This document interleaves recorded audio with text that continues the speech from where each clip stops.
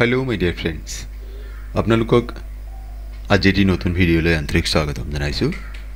আজিৰ ভিডিওটিৰ বিষয়বস্তু general science বা সাধাৰণ বিজ্ঞান।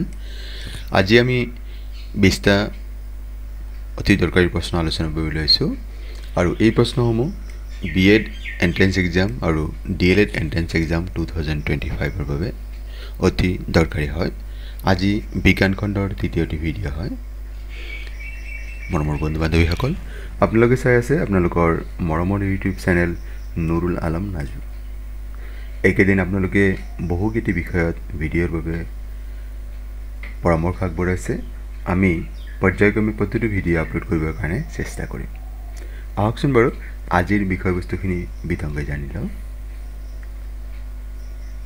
প্ৰথম প্ৰশ্নটি আছে blood is purified in human body বাই কোনটো অংগই মানৱ শৰীৰৰ তেজ পৰিশোধন কৰে? বিকল্প আমাক দি আছে liver, kidney, lungs and heart.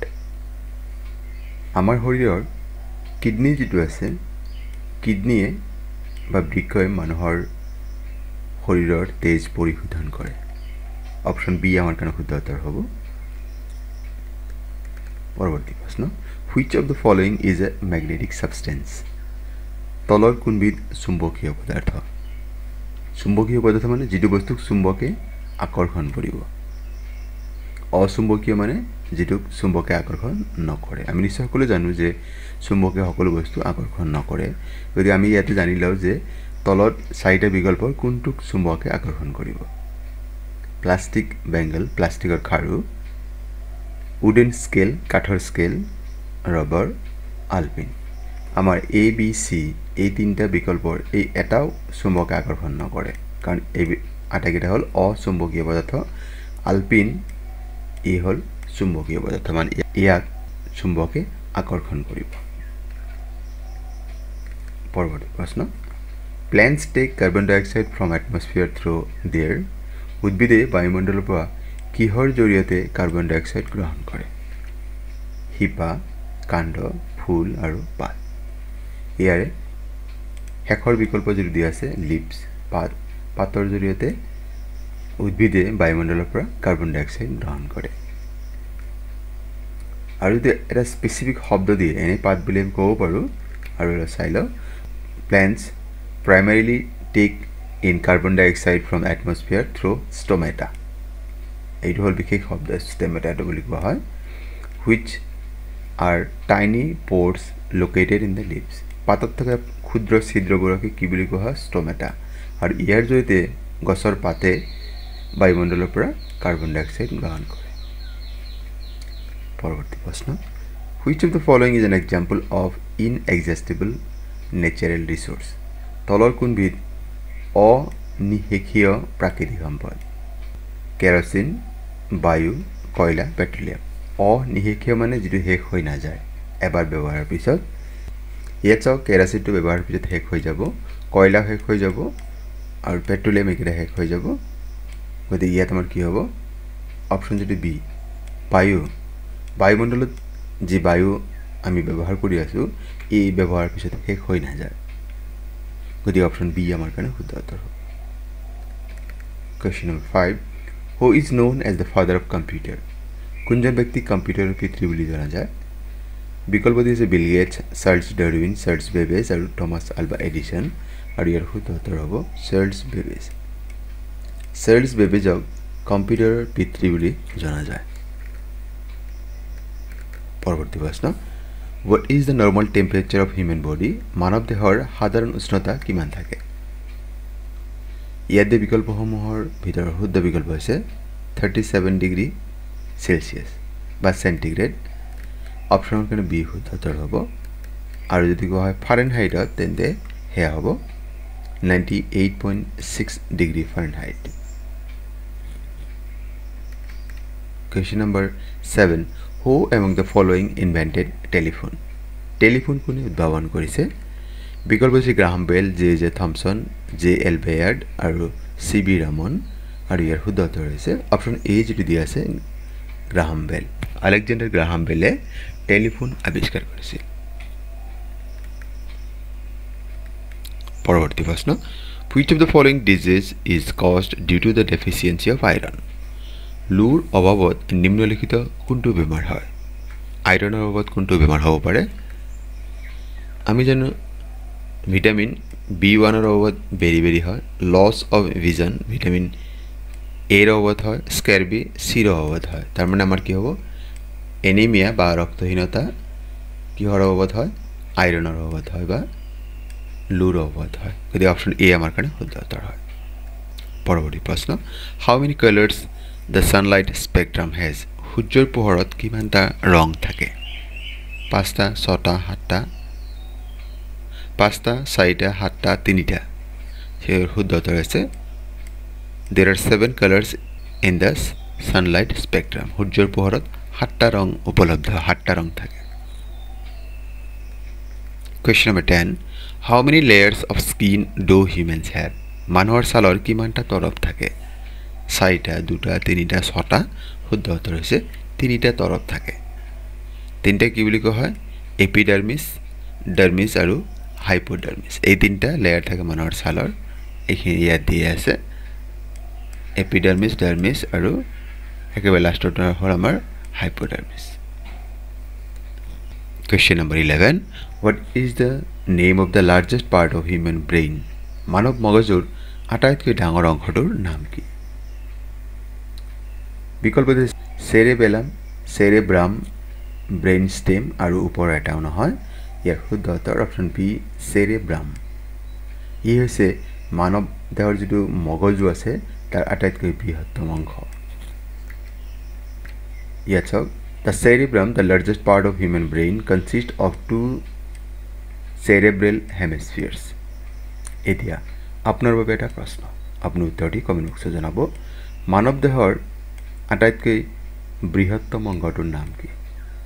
Name the largest organ of human body.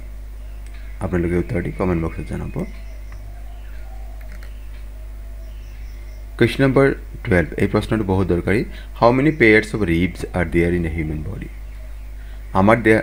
আমাৰ মানৱ দেহত কিমানযোৰ কামিহাড় থাকে? এইটো কামিহাড় দেখাই পাইছে। ইয়াত বিকল্প আমাক যিখিনি দিয়া আছে 10, 12, 20 and 23 আৰু ইয়াৰ শুদ্ধ উত্তৰ হ'ব 12যোৰ কামিহাড় থাকে।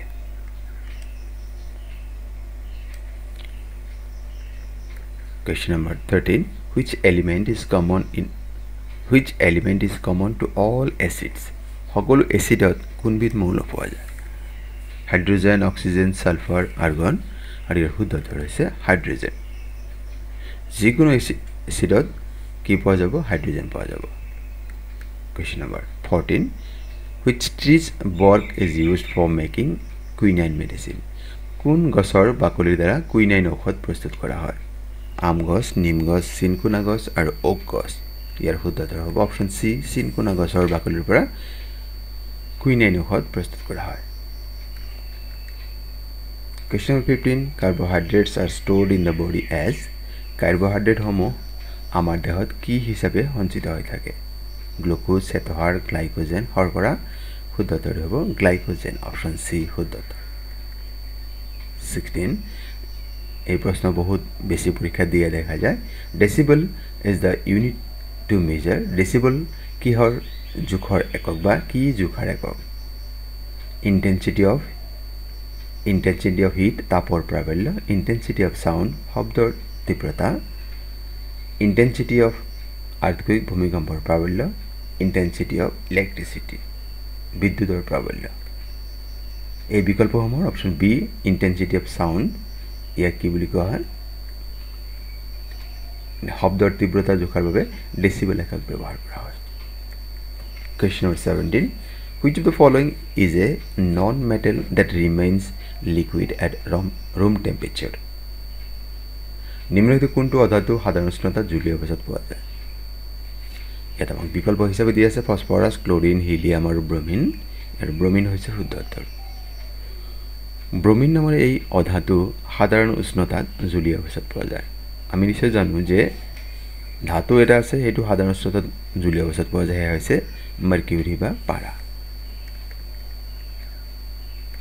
Question number 18. The gas used in a refrigerator to cool water is? ফ্ৰিজৰ পানী ঠাণ্ডা ৰাখিবলৈ ব্যৱহৃত গেছবিধৰ নাম কি মিথেন নাইট্ৰজেন এমোনিয়া আৰ্গন ইয়াৰ শুদ্ধ উত্তৰ হৈছে এমোনিয়া অপশন সি আমাৰ কাৰণে শুদ্ধ উত্তৰ এমোনিয়া নামৰ গেছবিধ ব্যৱহাৰ কৰা হয় ফ্ৰিজৰ পানী ঠাণ্ডা ৰাখিবলৈ glaucoma is a disease of glaucoma বেমাৰ দেহৰ কিহৰ লগত জড়িত কাণ ডিঙি হাওঁফাওঁ আৰু চকু ear throat lungs and eye আৰু ইয়াৰ শুদ্ধ উত্তৰ হৈছে গ্লুকোমা চকুৰ সৈতে জড়িত হয় বা অন্য ধৰণৰ প্ৰশ্ন দিব পাৰে যে গ্লুকোমা বেমাৰে আমাৰ দেহৰ কোনটো অংগ আক্ৰান্ত কৰে তেতিয়া উত্তৰটি হ'ব আই বা চকু কোৱেশ্চন নম্বৰ 20 আৰু আজিৰ ভিডিঅ'ৰ অন্তিম প্ৰশ্ন হাউ many poles are there in a magnet চুম্বকত কেইটা মেৰু থাকে দুটা তিনিটা চাৰিটা পাঁচটা আৰু ইয়াৰ শুদ্ধ উত্তৰ হৈছে চুম্বকৰ দুটা মেৰু থাকে আমি নিশ্চয় জানো চুম্বকৰ ধৰ্মসমূহ চুম্বকৰ দুটা মেৰু এটা হৈছে উত্তৰ মেৰু আৰু দক্ষিণ মেৰু চুম্বকৰ এটা বৈশিষ্ট্য হৈছে যে যদি দুটা চুম্বক একেলগ কৰা হয় একে মেৰুৱে কি কৰিব যদি মানে যেহেতু চুম্বকৰ দুটা মেৰু উত্তৰ আৰু দক্ষিণ নৰ্থ এণ্ড সাউথ সাউথ হলে কি হ'ব একে মেৰু হলে বিকৰ্ষণ হ'ব আৰু বিপৰীত মেৰু উত্তৰ আৰু দক্ষিণ মেৰু হলে কি হ'ব আকৰ্ষণ কৰিব আৰু যদি আমি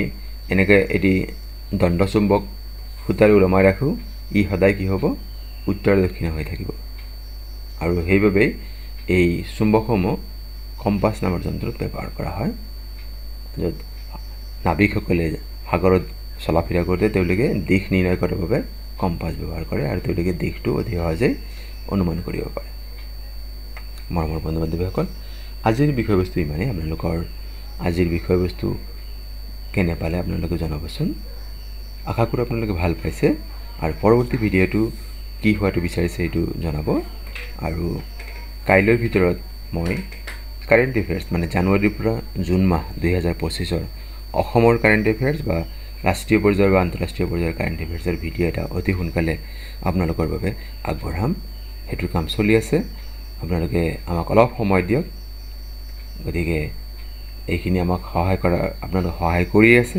আগলৈ এনেকৈ কৰি থাকিব আপোনালোকে বিনম্ৰ অনুৰোধ যদি প্ৰথমবাৰৰ বাবে আমাৰ চেনেল চাই আছে আমাৰ চেনেলৰ বিষয়বস্তু ইয়াৰ উপস্থাপন আপোনাৰ মন পছন্দ হৈছে আৰু এতিয়ালৈকে চেনেলটো সাবস্ক্ৰাইব কৰা নাই চেনেলটো সাবস্ক্ৰাইব কৰিব আৰু ভিডিঅ'সমূহ আপোনালোকৰ বন্ধুবৰ্গৰ সৈতে শ্বেয়াৰ কৰিব পাৰে আৰু আজিৰ এই ভিডিঅ' সম্পূৰ্ণ কৰি চোৱাৰ বাবে আপোনালোকক জনাইছোঁ অশেষ অশেষ ধন্যবাদ